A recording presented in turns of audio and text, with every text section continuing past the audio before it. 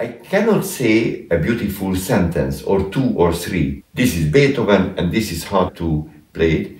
But this great man, just because was mega genius, of course, he was a person like us, with all of our huge range of human emotions, feeling.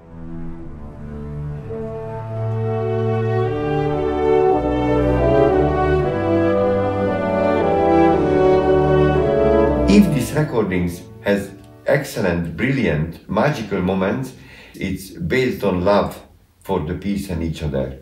We have a fantastic affinity between me and the players and Beethoven.